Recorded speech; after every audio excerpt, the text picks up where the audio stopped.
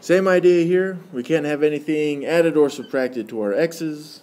So we got to get rid of this 12 by adding 12 to both sides.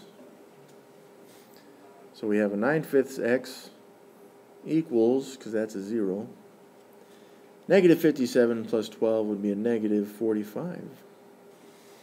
Oh, I forgot my x. There we go. Divided by 9/5 and divided by 9/5 on both sides.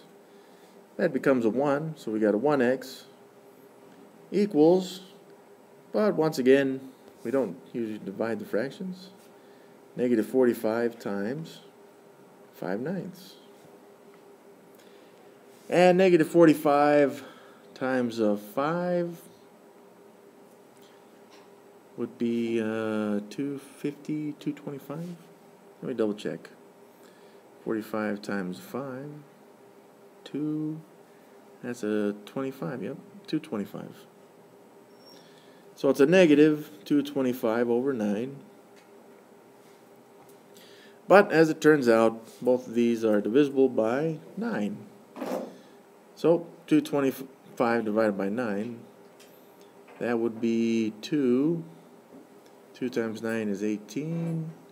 We got 45, that's a 5. And we'll subtract 45. 0 remaining, so this is actually equal to negative 25. X equals negative 25. Now, if you guys didn't understand or realize that that was divisible by 9 to start out with, it's at least divisible by 3, because 2 plus 2 plus 5 is 9, which is divisible by 3.